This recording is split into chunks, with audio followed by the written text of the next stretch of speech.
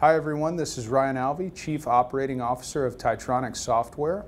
What we're wanting to introduce is a piece of software we call Procedural Guidance, or for short, ProG. Now it's what we believe cutting edge and the first of its kind, as we're introducing procedural guidance in an augmented reality form. Now what you can see is a platform. What it is, it's intrinsically safe, field deployable. You can see that it's built into just a normal hard hat. What it houses is what's called the Microsoft HoloLens 2. This is your actual viewing augmented reality platform that is XE rated, meaning you do not have to wear safety glasses over this. It's ready and field deployable. Essentially what we're going to do is put together a 13 5/8 10K stack via the ProG software system. And now we see the procedure up there. I'm going to grab it, click it, just kind of move it out of the way a little bit. It's getting a little too close.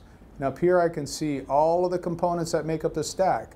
Now I can actually grab that stack and I can move it closer to myself and put it in a more manipulatable way where I can start now mocking it up.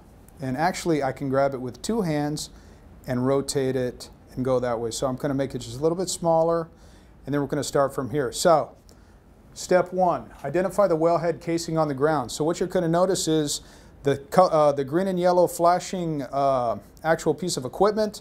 That is going to be the step that it's associated to. So essentially, let's pretend that's the wellhead. Okay, so we've identified step one. There is the wellhead. Now let's go to step number two.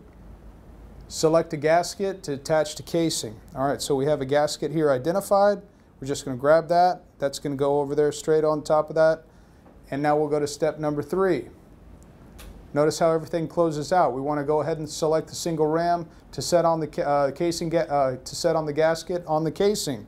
So again, there's your single ram. It's highlighted. I grab it, click it, it goes and sets up. Let's go on to the next procedure. Select the gasket, attach that to the single ram. So remember, it's always reminding you to put a gasket in between each component. So many people, I don't know how many times, forget to do that, and then we have really bad seals, and then we have potential well control problems going forward. So I've done step four now. I'm going to go ahead and move forward. Now let's go ahead and select the drilling spool to attach to the gasket on the single ram. Now I've got the drilling spool. I'm going to point at that, click that. That's going to move over. It is now attached. Now normally what happens here, you're going to go ahead and start bolting everything together. You're going to get the guys coming out with a torque wrench. They're going to be torquing everything up to a certain pressure. We actually have the capability to show exactly where that pressure torque is when it's in the perfect range, and display it to the user who's doing that in an AR environment, and actually be able to report all of those numbers and that data to ensure the integrity of the bolt, that it's not over torqued and it's not under torqued. So now that I've got the drilling spool attached, I'm going to go ahead and move to the next procedure. And that is number 6. Again, we want to place another gasket. Gasket is placed. Move on to the next procedure.